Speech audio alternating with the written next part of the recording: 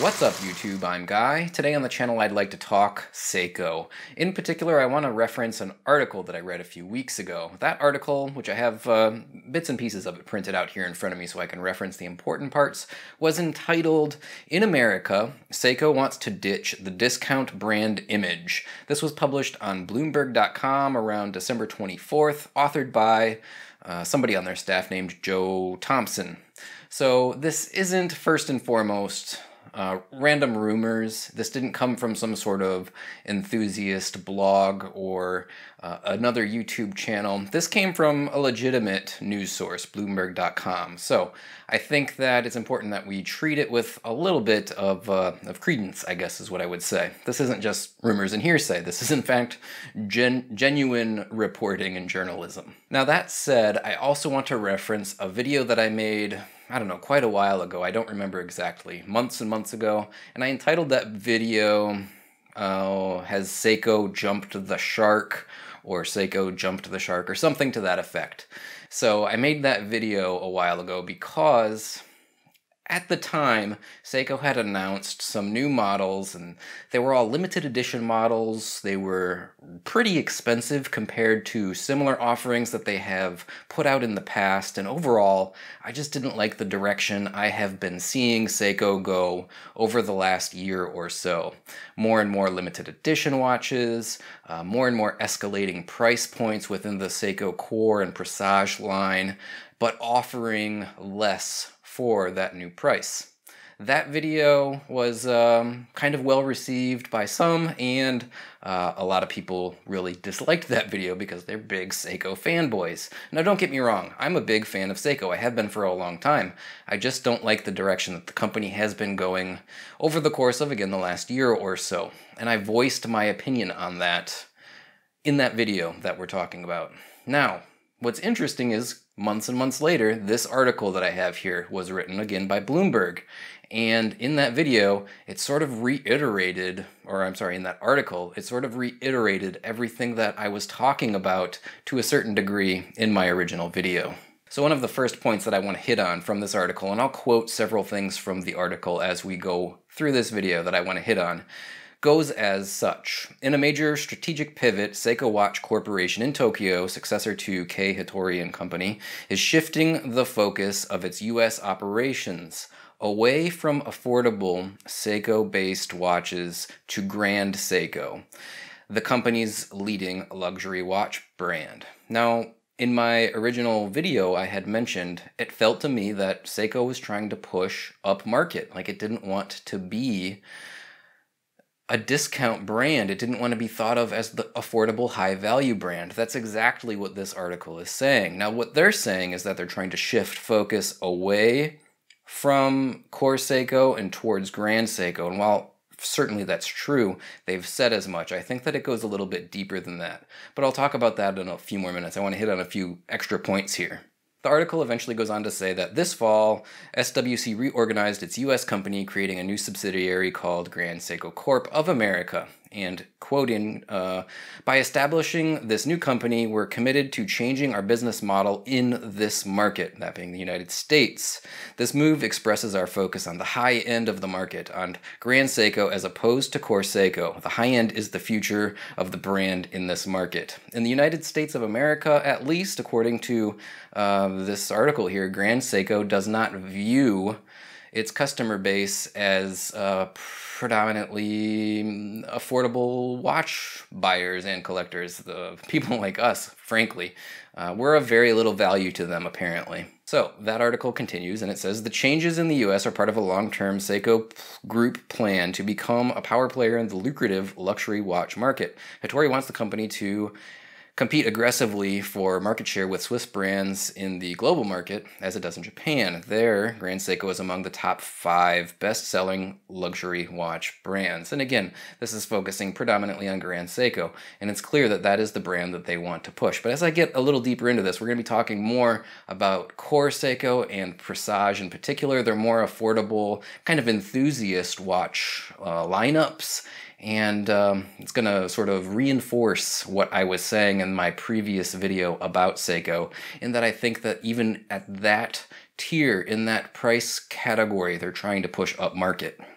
Now this is an interesting point, and they start to really make clear that they feel like that affordable entry level is not a good spot for them to be in any longer. They say that the changes are a response to the rapidly changing global watch marketplace, which Seiko executives acknowledge presents SWC with both opportunities and challenges. The challenges are primarily in the mid-price market, Seiko's traditional stronghold.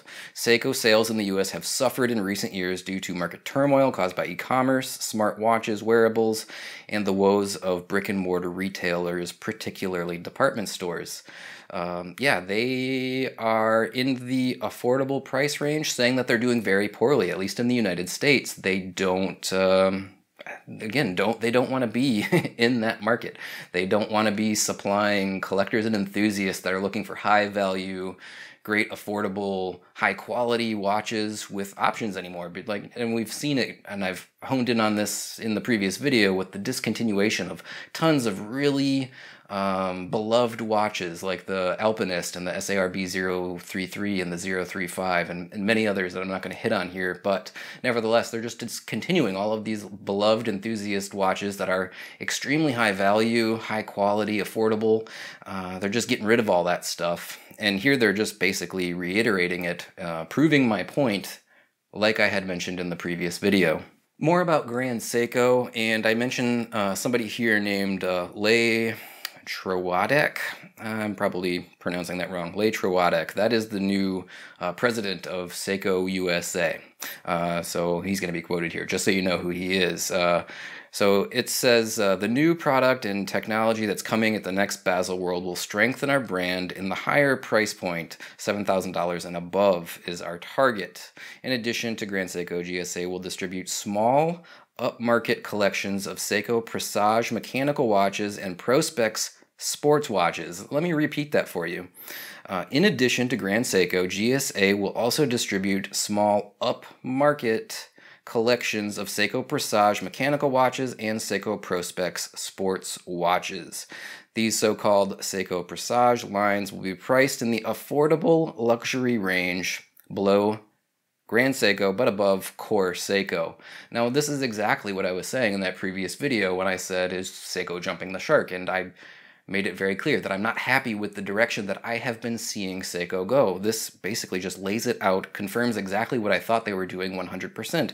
With Presage and Prospex, they're just raising the prices of those watches. They're moving them up market, just like they're doing with Grand Seiko.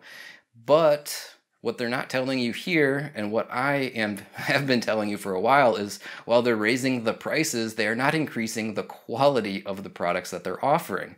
They're giving you the same thing that we used to be able to buy for about $300 to $325 in something like the SARB 033, but now they're charging you $700 and $800 or more because they're calling it a limited edition. Anyway, it goes on to say that the strategy for these collections is to change the image of Seiko here as a discounted mass market brand. Quote, we want to shift the image that consumers and retailers have to reflect what we really are, Lei Trowadek says. Namely, a full-fledged watch manufacturer that makes all of its watches, movements, and parts, mechanical and quartz, in-house, including hairsprings. Which they do. That's awesome. One of the reasons why enthusiasts like me love Seiko. But it continues. Seiko began manufacturing timepieces in 1895. It produced its and Japan's first wristwatch in 1903. Of course, they're talking about the Seiko Laurel, if I'm not mistaken, which I reviewed the homage, the reissue or the recreation of that watch a while ago. Go check it in my library. The moral of the story, Seiko, even with its more affordable pieces, the Prospex and the Presage lineup watches, they want to move up market. They want to be perceived as at a minimum, at least an affordable luxury brand, as they have stated here in this article. And I get it, I guess, but I don't agree with it. I don't like it. It makes me not feel more connected with the brand of Seiko. It makes me feel less connected or disconnected from Seiko. I feel like they've lost their way, and I said as much in that video a couple of months ago where I presented the question, has Seiko jumped the shark? Going on in the article, it says, the time may be right for Grand Seiko in the US, but it appears to be up for the Seiko brand. That essentially was the assessment of a well-known American consulting company. SCA apparently declined to name the firm, but SCA turned to the company in 2015 after years of eroding market share in the US. The study concluded that Seiko would never recover its once dominant position in the mid-market and recommended Seiko move up market. So, Seiko apparently hired some consulting firm to study, I don't know, their brand image, their sales. Who knows exactly what they studied, but they determined that it's over for Seiko in the affordable entry level and probably even the mid-range. This company told Seiko, get out. And apparently that's what they're doing. They're following suit. Something that I started picking up on, and something that is apparently happening. The article does go on to say that in recent years, Seiko has been weakened by tough competition from Citizen Group's mid-range brands, Citizen and Bulova, and fashion brands. Sources say a management decision to cut back on advertising also damaged the brand. The turmoil in the mid-market caused by the arrival of the Apple Watch and other wearables and the rise of e-commerce has aggravated Seiko's problems. When traffic declined in mass merchants and department stores, and stores were shuttered, Seiko got hurt. Now, in 2017, Tokyo sent Niato, a top SCA executive with experience in finance and legal matters, to the U.S. to head U.S. operations. His mandate was to cut Seiko's losses and begin to shift upmarket. Again, as we're seeing, like that's their whole goal here. Get out of the affordable and the mid-tier, go upmarket. Now, he brought this Niato executive, brought in the La Trodec person, who, again, I had mentioned was the president of Seiko USA. Now, this is funny because I said this jokingly in that video where I was talking about did Seiko jump the shark and all of that. I said, like, with all of the limited edition watches that Seiko has been doing lately, like, what did they, like, hire staff from Omega? Is that where they got their cues from? And in fact, yes, that's true. This guy, Lee Trodec, however you say it, was the head of Omega in the United States and knows the luxury watch business here well, apparently. But yeah, they in fact did just poach whoever's in charge of Seiko USA now directly from Omega, and it makes perfect sense. Why are they doing all of these limited edition watches, just one after another, and for absurd prices to boot, much like Omega does? Well, here we know that I was right. Yeah, they actually did just adopt the Swatch / Omega mentality when it comes to collectible watches, I guess. So that's basically, I don't know, the hits, the high points of the article. It's a very long article. I'm not going to analyze every single word, phrase, paragraph, or sentence. It would take forever. But yeah, I wanted to share some of that with you, the stuff that I found most interesting, and basically just say, haha, I told you so. I was right all along. Seiko is, in fact, trying to get out of the mid-tier. They're trying to move upmarket, and those watches that we have known and loved, that were all discontinued, are just being discontinued because Seiko doesn't want to sell cheap watches anymore, regardless of whether or not they're good. They want to sell expensive watches regardless of whether or not they're good. Pretty insane, I think. I am not a fan of the business model that they are adopting. Am I still a fan of their watches? Well, yes and no. As a matter of fact, today I'm wearing my SKX 009. I don't know how well you can see that on camera. I do like this watch. I wear it quite a bit. Will I buy another affordable Seiko watch, something in the Core, Presage, or Prospex lineup? Absolutely not. I really don't think that I will. I have no plans to anyway. And why is that? Well, number one, because the prices are going up, because they're trying to quote-unquote move up market, but they're not offering any more value, features, specifications. They're not giving you more for the price. They're giving you the same stuff that we've seen in years gone by. They're just charging more for it. Their quality control is abysmal. Honestly, it's got to be one of the worst big brands as far as quality controls. It's downright embarrassing. They should be embarrassed at how bad their quality control is at times when it comes to dive watches and bezel alignments. things on the dial being out of alignment, just everything. It's ridiculous, to be perfectly honest. And I'm tired of having to spot check their quality control before I decide whether or not I'm going to keep a watch or send it back. I don't want to be the guy that has to send back every third watch he buys. That's annoying. So yeah, that's another reason why I'm just not buying from them. Poor value, poor quality control. Finally, their movements. The 7S26, the 4R36, the 6R15. I have to say it, I think they're absolutely garbage movements.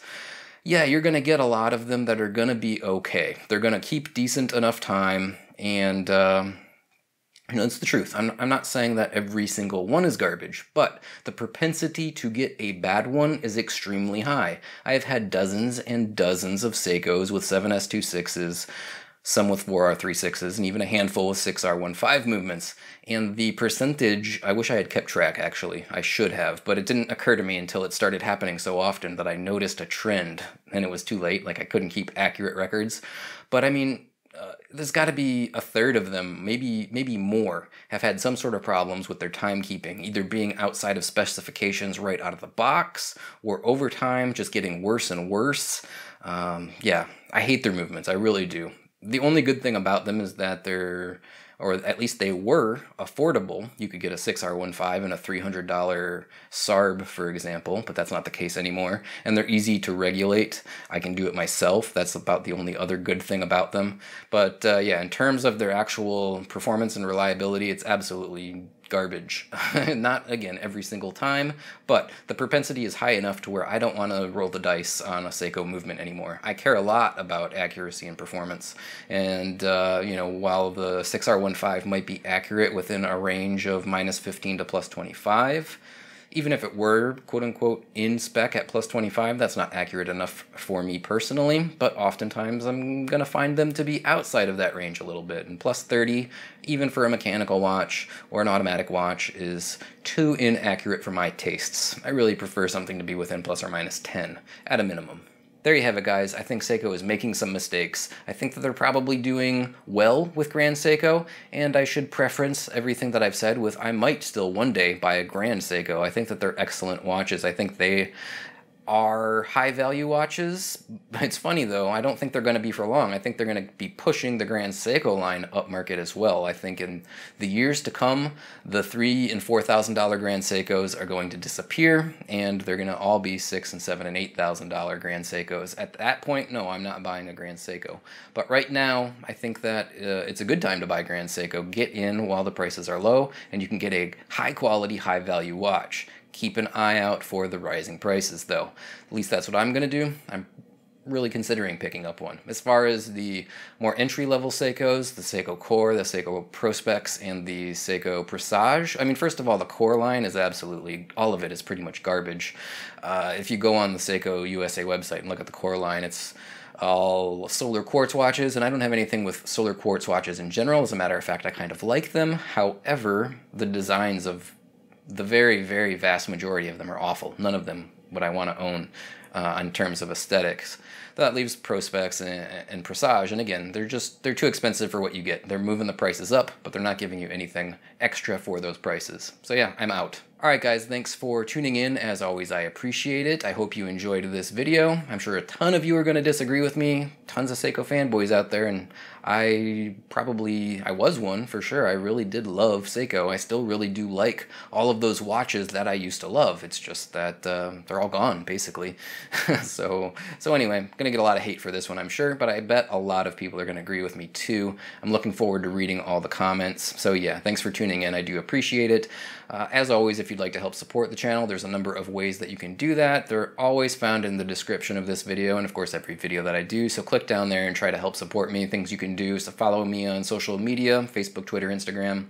I would definitely appreciate that. Secondly, support on Patreon. Big thanks to the guys that have been supporting me on Patreon, but I could always use a little more help over there. If you can afford to donate a couple of bucks a month, I would really appreciate it. Finally, my Amazon affiliate link. If you're thinking about buying anything that I've reviewed, or anything else for that matter on Amazon, click my affiliate link first, and I get a small commission. Those commissions do add up, and a big thanks to everyone that has been using it. Well, that's going to wrap this one up for today, so until the next one, bye now.